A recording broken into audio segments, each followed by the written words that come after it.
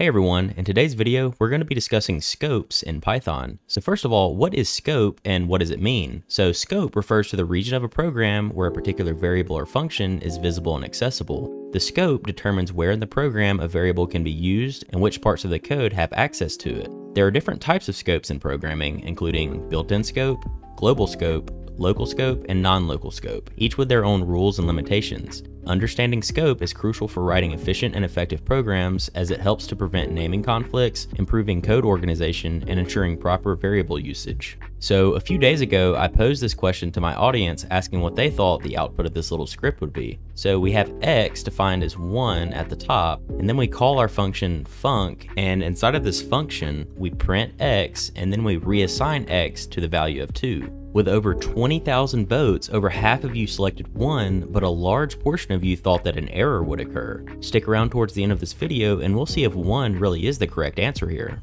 Okay, so first let's talk about built-in scope. Built-in scope is referring to all of the variables accessible as soon as we start the Python interpreter. An example would be like the print statement, or any of the following keywords shown here.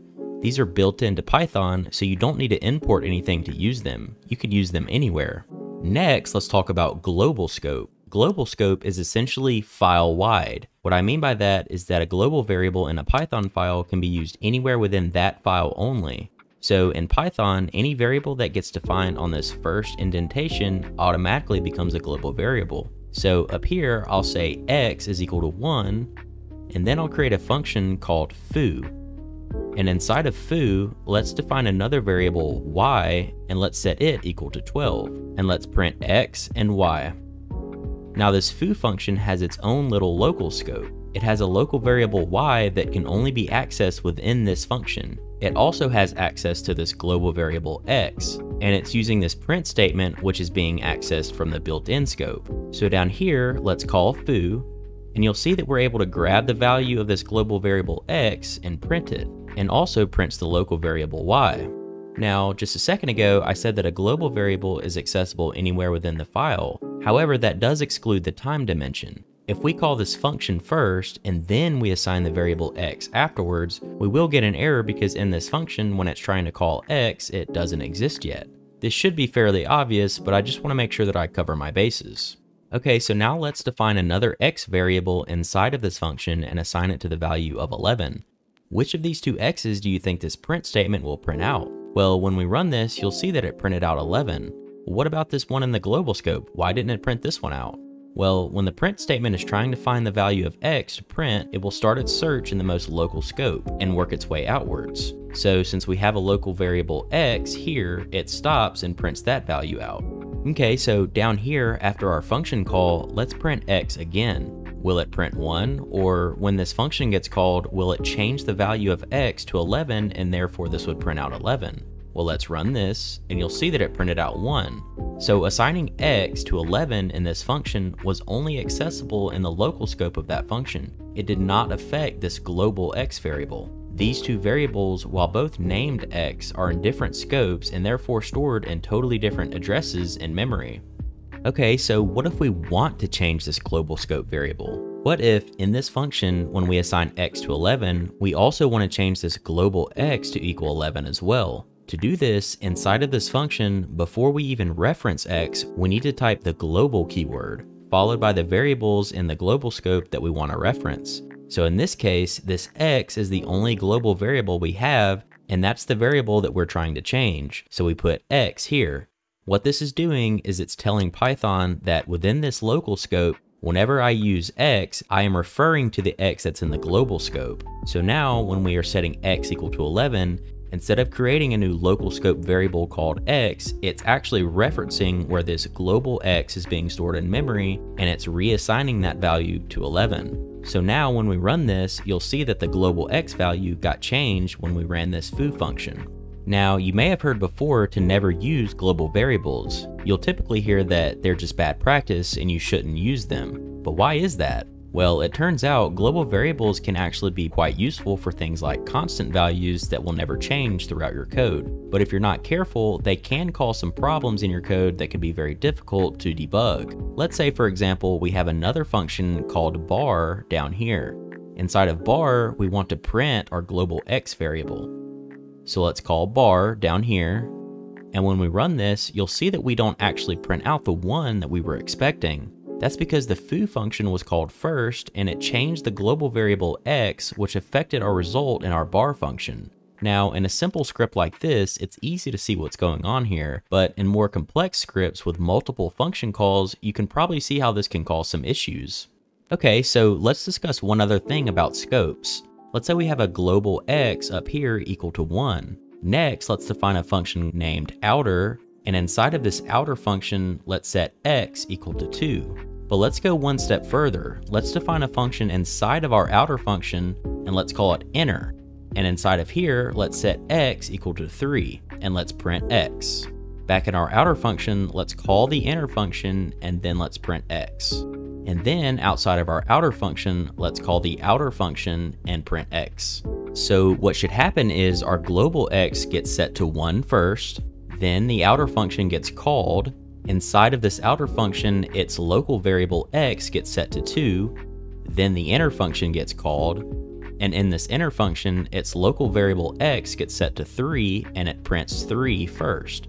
Then we return out of this inner function back to the outer function and we print its local x variable, which is 2. Then we return out of the outer function and we print the global x variable 1. So we should get an output of 3, 2, 1. So let's run this, and there we go. All 3 of these variables are each named x, but they're all located in different locations in memory because their scopes are different. Okay, so in this inner function, we can currently only print the local x variable in this function. But let's say you wanted to reference the x variable 1 scope out in this outer function.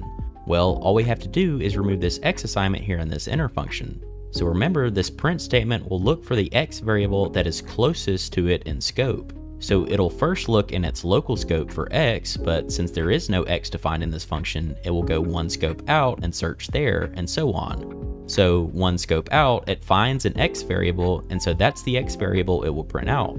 So we should see an output of 2, 2, 1. So let's run this, and there we go. Now let's go ahead and also remove the x in this outer function. What's going to happen now? So this print statement in this inner function will not see an x defined locally. So it will search 1 scope out, still no x variables, so it goes another scope out, and it sees this global x variable defined, so it prints 1. Same with the print statement in this outer function. It sees no local variable named x in the outer function, so it goes 1 scope out and prints 1 as well. And then of course, this print statement down here will print the global x. So our output should be 1, 1, 1. So let's run this, and there we have it. Okay, so I'm going to add back the local variables to each of these functions. Now, in this inner function, we know from earlier if we wanted to change the global x variable out here, we just needed to say global x at the top here. And this global x would get changed to 3 in memory. And so this inner function will print 3, the outer function will print 2, but when we get outside of the outer function, since we changed this global x up here to 3 in our inner function, this print statement will print 3. So let's run this, and there we go. Well, what if instead I wanted to change the x variable in this outer function? So here, instead of saying global, we will type non-local. This tells Python that this variable x is referencing the one scope out. So just like global, when I assign x to 3 here, it's actually reassigning this x variable in the outer function to 3. So the inner function will print 3, then the outer function, since it was changed inside of the inner function, will also print 3, and then out here, this global x variable remains untouched, so it will print 1. So let's run this, and there we go. Okay, so let's go back to the poll question I had talked about earlier. What do you think the output of this script should be? Well, let's run this, and you'll see that we get an error. Why is this? Well, this error actually occurs during compile time. So what does compile time mean? Well, when you run a Python script, before anything is executed, the code must first be translated to essentially 1 and 0 so that the computer can understand what we wrote. You can think of compile time as like proofreading a script before giving a speech. It checks everything to make sure everything makes sense before actually executing the code. Well, when Python compiles this, it sees that even though this print statement occurs first, it sees that an X variable gets assigned locally afterwards and throws an error. Python assumes that we must have accidentally flipped these two lines of code. So hopefully this video gave you a better insight of what scope is and how it can be an important thing to keep an eye on when creating scripts. If you enjoyed this video and you learned something, be sure to leave a like so that the algorithm knows to share this with more people. If you want more content like this, hit that subscribe button. Also, if you want to be the first to watch my videos, be sure to click that bell icon to get notified when I post. Thank you all for watching, and I'll see you in my next video.